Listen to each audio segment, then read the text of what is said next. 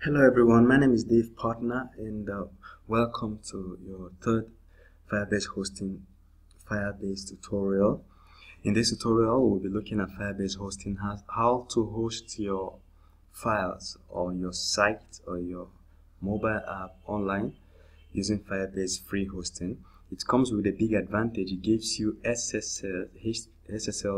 SSL certificates and all other good bonuses that come with it. In this tutorial, we will also be seeing how to add your custom domain to your hosting, because when you host your website using Firebase, it gives you a subdomain, and then you can now go and buy your own domain and add it to your Firebase hosting. But before then, I want to take you to my channel to show you that you can subscribe to my channel to see get alerts and notifications as I make other tutorials. So you visit youtube.com/c/braintemorg. Once the page pulls up, you hit this button to subscribe, and the next thing you want to check is that hey, you can donate to, if you want to donate to my videos, and make sure that new videos are coming up. You click on any of my videos, and when it pulls up, you click on this link.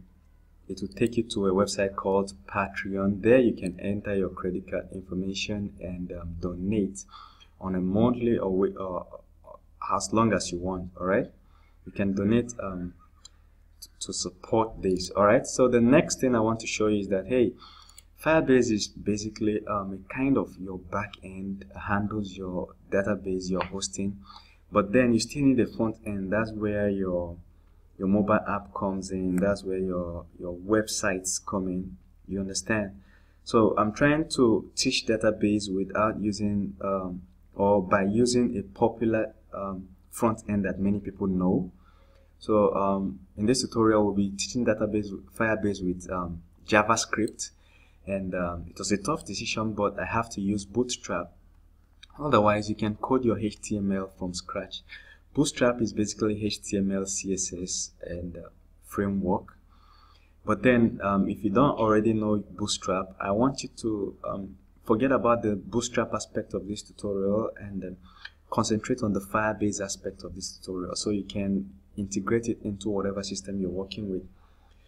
So, and what we already have is just get bootstrap.com and click on getting started. Then you scroll down, download Bootstrap and set it up. Otherwise, this is what I just did. I took one of their examples,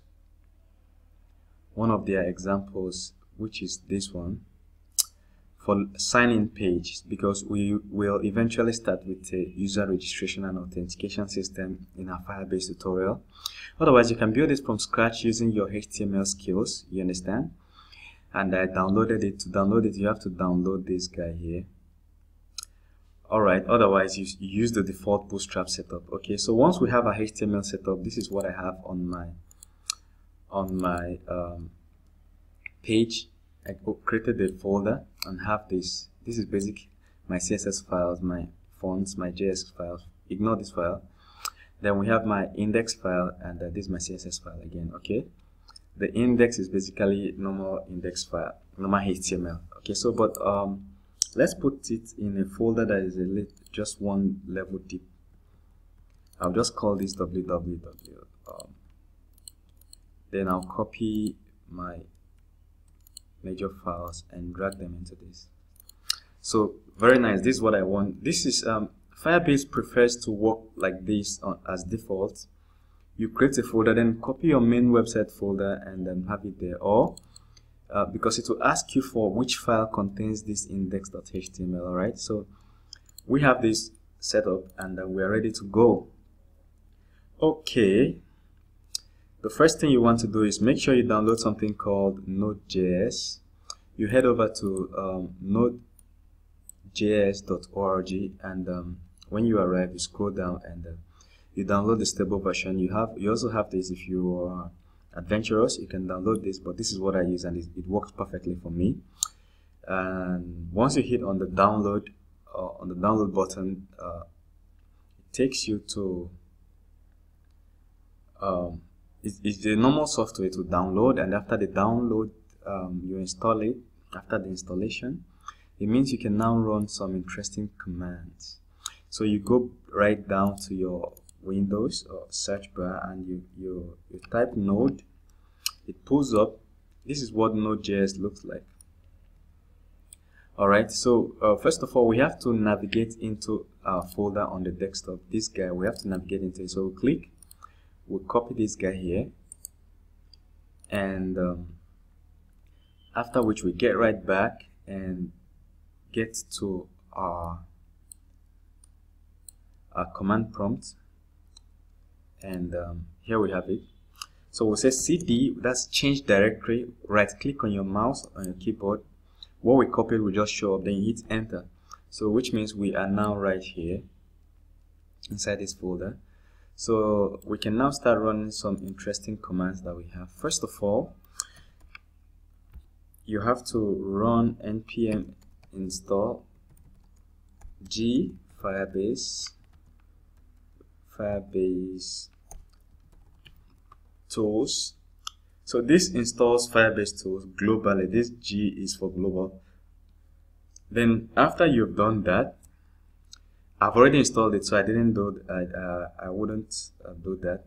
Okay, so after you've typed that, you hit enter. Then your next step is to run Firebase Login. It helps you to log into Google. If you have a Google account, that's all you need. You hit enter. But I've already logged in. And of course, make sure that your system is online or connected to the internet, otherwise this won't work. Alright, so I've already logged in as this famous guy.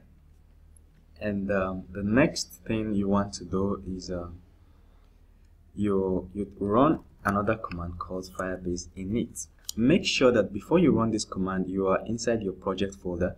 If you have 20 Firebase projects on your system, you will run Firebase init on each of them to host them. Okay, so we have Firebase init. I'll hit enter and wait. Of course, it asks us, are you ready to proceed? As if you're observant with this, you see that this one is in capital letters, and this one is in small letter, which means this is the default. So if I hit enter without typing anything, it will take the one in capital letter, which is yes, we are ready to rumble. And it's asking me which one do I want. We want to host. I hit this arrow and hit enter. I hit the down arrow to get this to this guy on my keyboard, and I hit enter. And here we are. What file should be used for database rules? Alright, by default, it's suggesting the default for me, and I don't want to change it. I'll just hit enter. That's good. So what do you want to use as your public directory?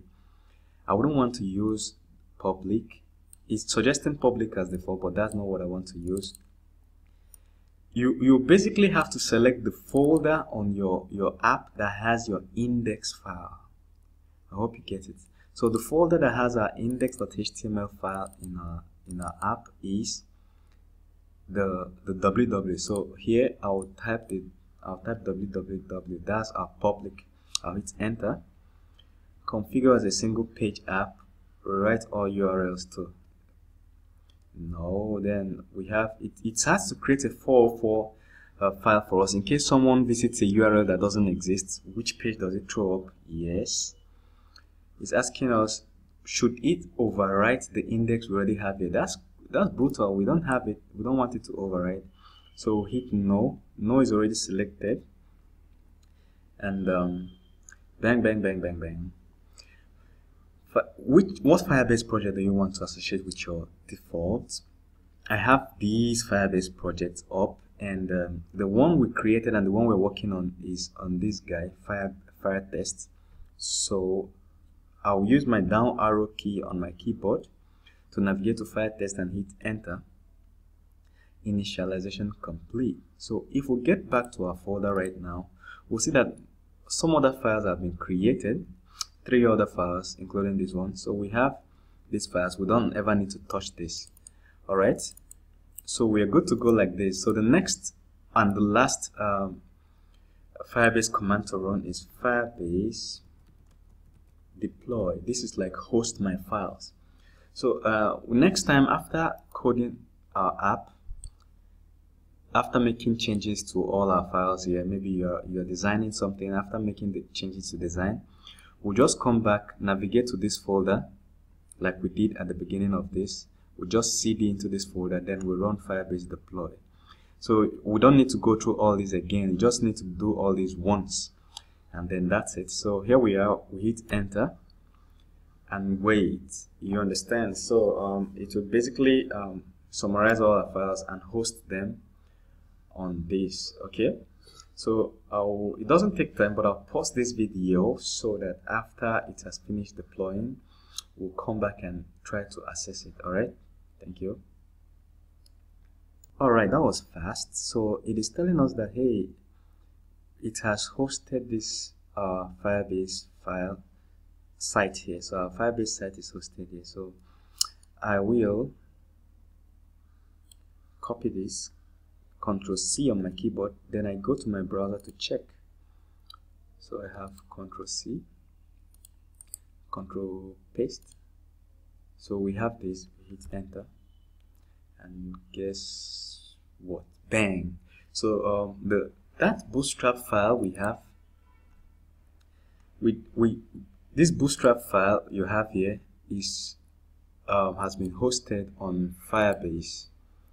Alright, so we can now get in and start editing. After editing whatever we have, after editing we hit Firebase deploy, and we are back on. After each editing we hit Firebase deploy, enter, and it uploads it all. Okay, so that's it for hosting on your Firebase console. The next one we have to check is how to connect a custom domain. It's simple. You have already you go and purchase the domain from GoDaddy or any domain host. After purchasing it, you once you have the rights to the domain, you copy it and paste here, write the name of the domain and click continue.